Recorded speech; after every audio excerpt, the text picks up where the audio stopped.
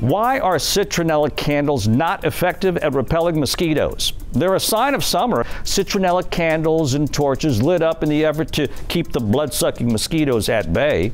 Citronella is actually an essential oil derived from two grass varieties. The naturally occurring oil does repel insects, and the Environmental Protection Agency does say that it is a minimum risk pesticide that's safe for both humans and the environment. But that doesn't mean citronella candles work. While it is a repellent, according to experts, there is not enough in most candles to be effective. According to the American Mosquito Control Association, citronella candles only have a mild repellent effect. In fact, they don't appear to offer much more protection than any other candles that produce smoke. It turns out a lot of things we use to battle the bites are not super effective.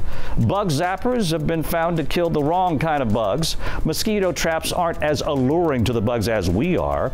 And there's not a lot of evidence that sound-based products are effective.